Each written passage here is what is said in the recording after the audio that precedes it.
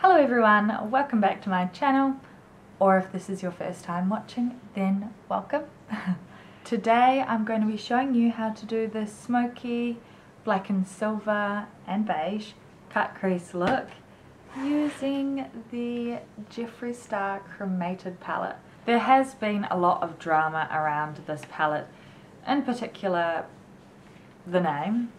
It's just bad timing that this so happened to be in the works just before a global pandemic where many people are getting cremated and people aren't being able to see their loved ones before they get cremated. So I understand why that would be a bit off-putting for some people, but I really like using cool tone neutrals because I have cool undertoned skin and I have blue eyes, so I really like the way that cool tones look on myself. And I also really love the Jeffree Star eyeshadow formula, so when I saw that there was a whole palette full of cool toned neutrals and sparkly silvers and stuff like that, I really wanted to get it. I do have the Lime Crime Venus Immortalis palette, which I got last year when it came out because I realised I didn't have any silver eyeshadow. This was before I got my Conspiracy palette, so I got this to basically do the job of what the Cremated palette does. But when you open it up, you can see that there's one black and one grey and one white, but the white isn't matte, it's shimmery, so that doesn't really cover a whole lot for me. I mean, it really kind of limits the things that you can do. So I wanted to expand on that and have more options. So that is why I got the Cremated palette, and the names of the eyeshadows and the palette don't really bother me too much because obviously there are some interesting shade names in there, but I mean, what else would you expect from Jeffree Star? He did name an eyeshadow in the Jawbreaker palette, so yeah, I guess that kind of goes to show that he doesn't really take himself too seriously, which I really like. I like to think that I don't take myself too seriously, but then sometimes I do. But let's open the palette because I just want to show you how cool it is that you can like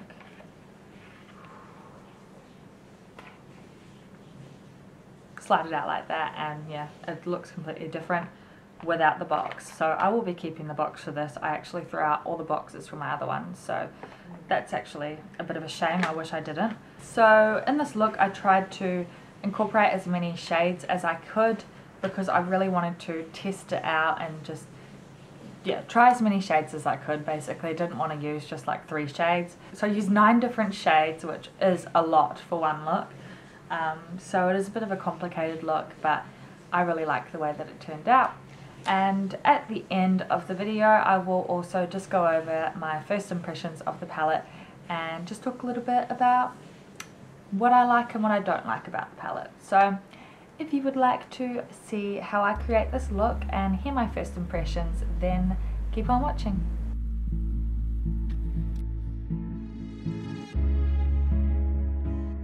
Okay, so eyebrows, white eyeshadow base, and I've just put the base in the crease and brought it out in this area here, the little outer third area, because I'm going to be blending the crease colours out to be like a winged eyeliner type vibe.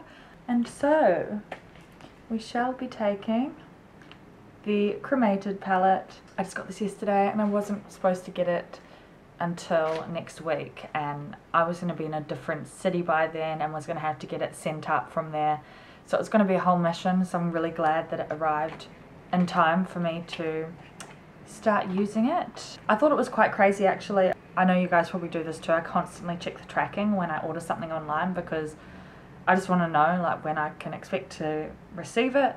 And this was in Sydney on like Sunday night. By 1 AM on Monday it was in Auckland, and then by 9 AM on Monday it was in Wellington with the courier driver to be delivered. So I just thought that was really crazy, so shout out to DHL and Courier Post for getting that delivered nice and promptly.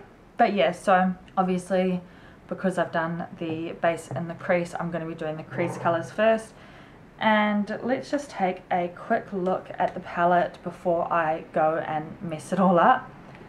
So, I'm sure you've seen it, but there we have the shades, obviously all neutral colours, cool tones, and I'm really excited to try these like sparkly ones and this one here. So let's get going. Oh wait, let me peel this plastic off because that is so satisfying, which I'm struggling to do with my nails. By the way, check out my nails.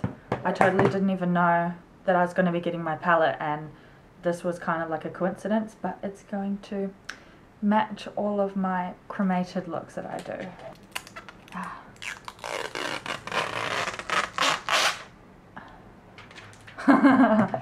Love that. One thing that I'm happy about with this palette is that it's like easy to hold. So with my Conspiracy palette, you see how it's got like this bit here? It's like difficult to hold, so you can't really, well, I don't use this mirror when I'm doing my makeup because yeah, it's just an uncomfortable way to hold it. So I'm really happy that this Cremated palette is nice and easy to hold, so I can just go between. I don't have to like go between like that. Just thought I would mention that because that is very helpful. So I'm going to go in with this shade here called Hearse, the black one, and I'm going to use this small blending brush. This is a Sigma E36, and I will, as I do every time I use this brush, I just compare it to a regular size blending brush just so you can see the difference. So that's going to help us get the colour like in a nice defined area, but it's also going to make sure that the edges are blended out slightly because, you know, it can be quite hard to blend out black, so we want to make sure we get it right from the get-go. So I'm taking that brush and I'm packing on that black shade into the crease. So from the tear duct up through the crease and bringing that out in a winged shape out in the outer portion of the eye there.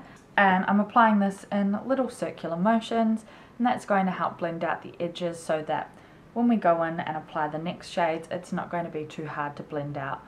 And I find that that also just really packs and buffs that on so that, you know, you get it really stuck on the eye. And we want to keep this quite close to the crease because once we add in the next shades, that's going to drag the colour up closer to the brow bone, and we don't want the black to come up too far. And I'm also going to just fill in the gap between, you know, the outer corner of the eye and that winged shape, just so we get that whole area black.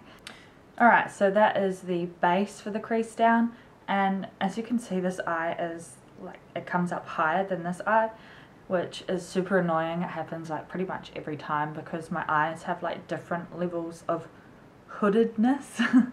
Just to, I don't know why I pointed that out, I just wanted to let you guys know that I know, so you don't think that I like didn't know.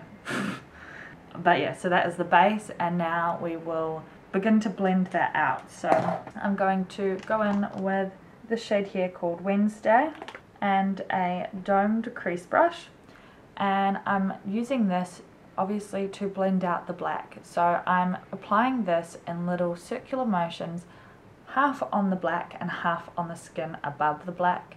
And the little circular motions are going to ensure that it blends the two colours together nicely and also packs it on, like I was saying before.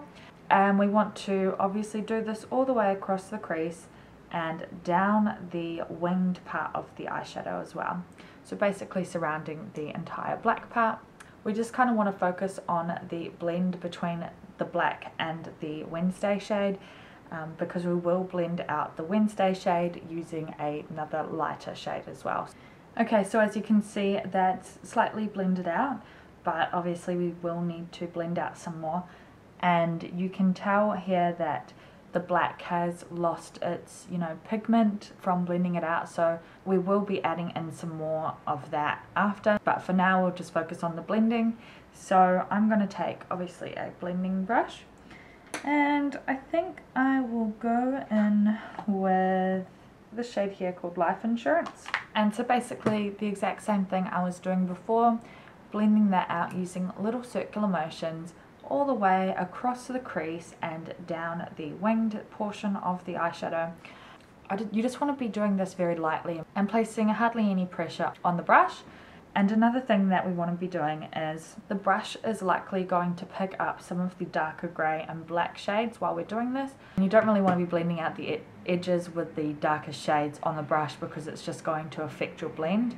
So something that I do to combat this is just making sure that I'm constantly putting more pigment and more eyeshadow on my brush so that, you know, the brush is like saturated and it can't pick up any more pigment. And so we just want to do this until we get the edges nice and blended out. Okay, so that blend is starting to look pretty good, but as you can see, the pigment has gone a little bit and also the black is not so blended. So what I'm going to do now is just go back in with those same brushes that I was using for the crease and the same colours, and I'm just going to cycle through the different shades and just build up the pigment and get that blend nice and even. We really want the black to be as black as possible and pack as much of a punch as it can. So yeah, just making sure that there is enough pigment before we move on to the next step. Okay, so the blend is looking nice and blended, and what we're going to do next is prepare the eyelid to do a cut crease. So to do that, it's what I do all the time. I'm taking a flat rounded concealer brush and some Vaseline, and I'm just going to basically carve out the crease how I normally would with a base, but using the Vaseline. That's just going to lift up the eyeshadow and, you know, the products that are on the eyelid. And then what I'm going to do is I'm going to take a cotton tip and wipe that off, and then I'm going to do this again. So just making sure that I get all of the product off the eyelid so that when I go to put the base on it, it doesn't mix with any eyeshadow or any other products that are on the eyelid, and that will give us a nice blank canvas to place the base onto. Okay, so the eyelid is nice and clean and prepped to cut the crease. So to do that, I'm going to be using my P. Louise base in the shade Room 0, which is the white one, and I'm going to be applying that with a flat rounded concealer brush. And so I'm basically following the line that I've already done, so going from the tear duct area of the eye along the crease to the outer third, where just about where I'm winging it out. And I'm just going to leave it at that. I'm not going to continue it all the way down to the, you know, outer corner of the eye, because what I'm doing is I'm just going to apply this in a band about, I don't know, 1/2 centimeter thick all the way across. And then once it reaches the outer corner of the eye, that's going to be blended out into the black shade. Okay, so we've got that little band of base in the eye, or in the crease to be exact. And now we're going to add some colour to this. There's not really going to be colour, it's just going to be eyeshadow. I'm going to add in 3 different shades. So that means that I shall need 3 different brushes. So I'm going to take these 3 mini eyeshadow brushes. These are just the smallest brushes that I have. And the colours that I'm going to be using are this shade here called Deathblow, this shade here called Casket Ready, and this shade here called Last Respects. And what I'm going to do is I'm going to apply the white shade on the inner third portion of that strip that we've got going on.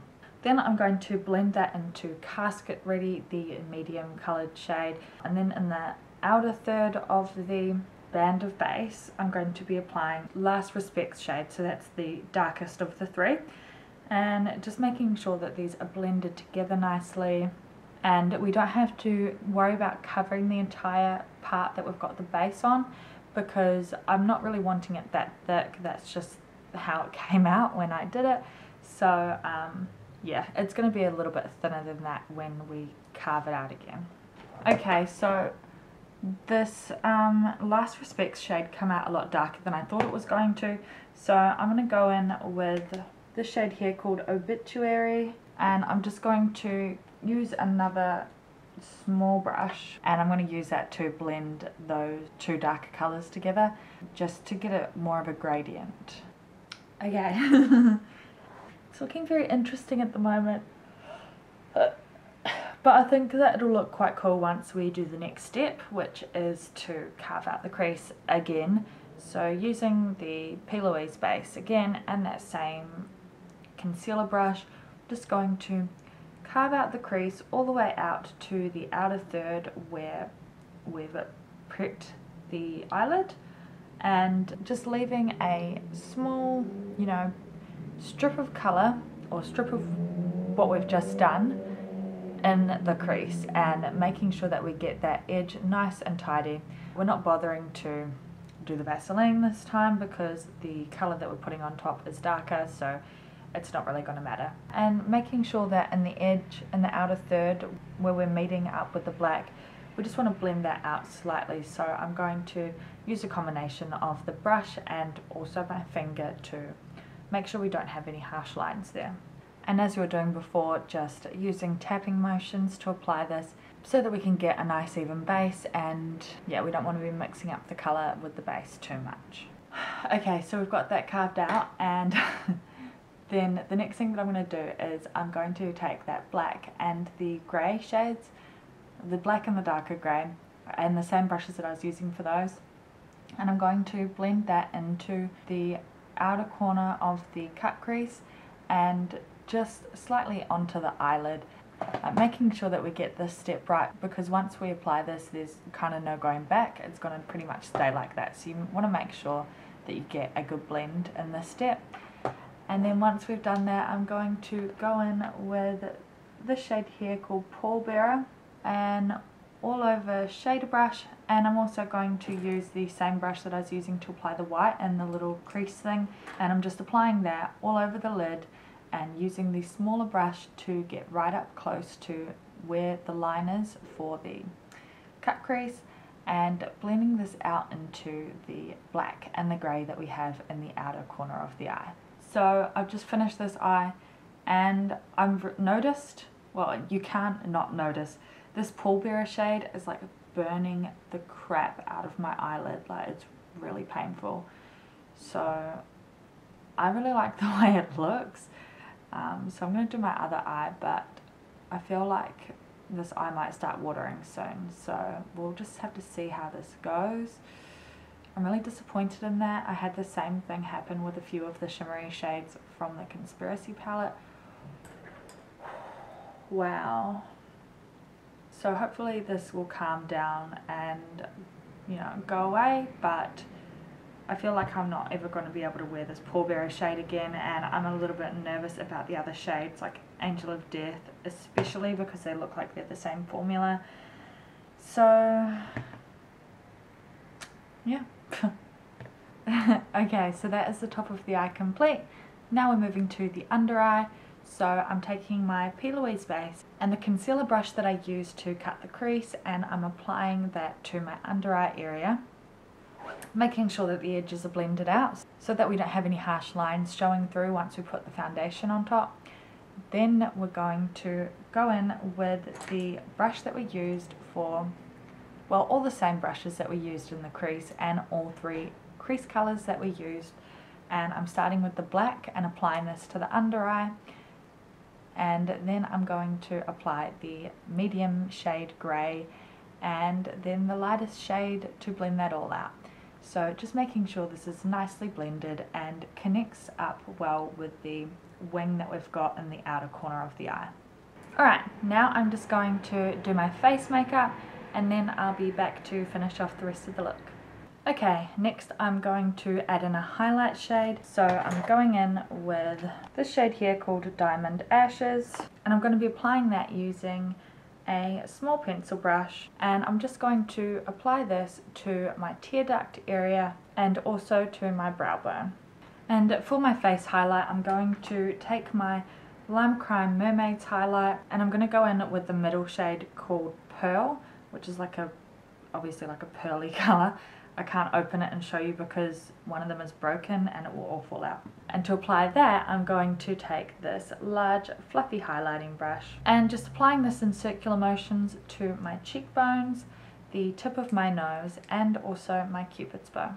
Now I'm going to add some eyeliner into the waterline, so I'm going to be taking my NYX crayon eyeliner in the shade black and just applying this to my waterline, obviously. Okay, so I've just wiped off most of the product off of my lips, and now I'm going to pop on some lipstick. So I'm just going to apply my MAC lipstick in the shade Honey Love And I'm not going to use any lip liner for this because I just want it to be, you know, a nice cool tone nude that doesn't really stand out too much, so I don't really want it to be too defined. Okay, now the last thing left to do is just to apply mascara and lashes. So the lashes I'm going to be using today are my XO Beauty Foam Ink lashes. These are in the style Thunder. I'm going to pop these on off camera and then I'll be back to show you guys the completed look.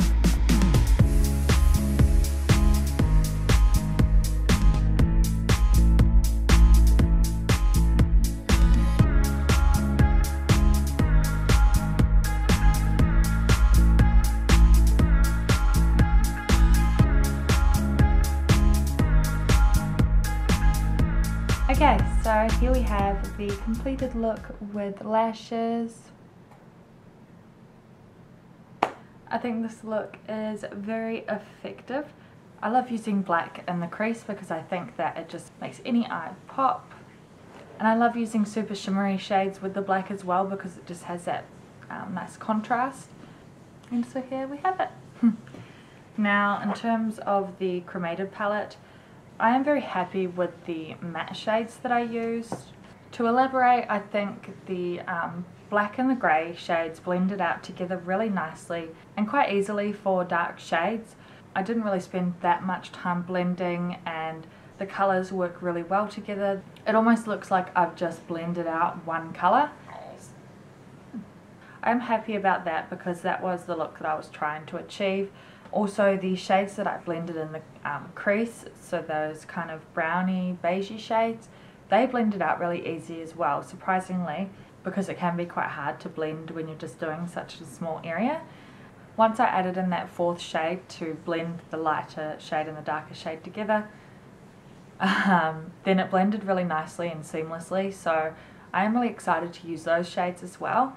I am very disappointed in the silver shade, the Pallbearer shade, just simply due to the fact that it burnt the crap out of my eye. I was not happy with that. I also had the same thing happen with the, some of the shades in the Conspiracy palette. So that Illuminati shade, the dark green, that burnt really badly for me as well. And I did end up getting that shade in my eye and it burnt my eyeball and turned it red as well. So I have a feeling that these have the same ingredient in it that is causing that reaction, so I'm going to have to look into the ingredients list and see what it is. And I know that other people have had the same thing happen as well because I did kind of look into it when I found that with the Conspiracy palette.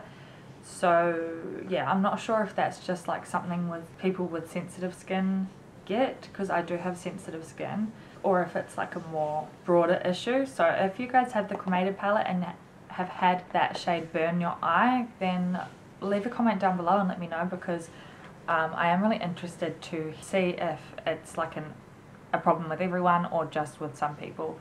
I also really love this highlight shade, the Diamond Ashes shade. I was tempted to use it on my face as highlight, but when I used Ranch from the Conspiracy palette as a highlight shade, I noticed that it wasn't sheer, it was opaque, so it left like a white band on my cheek here. And I was worried that that was going to happen again, but I will try that because it is such a nice highlight shade. And yeah, I tried to use as many shades as possible to test them all out, I guess. So I am pretty happy with most of the shades, and I love the look of the Pallbearer shade too, don't get me wrong, like it looks really nice. Just the problem with the burning was, yeah, the only problem for me. And I am worried that that's going to happen with Angel of Death, that really dark glittery black shade, because they look like they're the same formula to me. So we shall see with that one. Myself and obviously a lot of other people, because I saw this everywhere on Twitter when this palette was, you know, what's the word, like, you know, when they released what the palette was going to be. A lot of the shades are very similar and every shade that I used was quite different, so I am excited to kind of do a bit of a comparison with them and see like if they actually look different on the eye. And one thing that I will point out as well is that this grey is obviously a blue toned grey. So something I learned when I dyed my hair grey is that black isn't a colour, so it's just a really dark shade of another colour. So you either really have to have a blue toned black or grey or a green toned black or grey. So this one is a blue one because when it blends out it has a blue hue, and I think that in this palette what he's done is done some blue undertones and some green undertones. So I'm excited to try those and see if that's how it reflects on the eye. But yeah, I hope you guys have enjoyed the video. If you did, then please thumbs up and subscribe and tick that little bell button so you can get notified every time I post a new video. I hope you guys have a great day, and I will see you in the next one.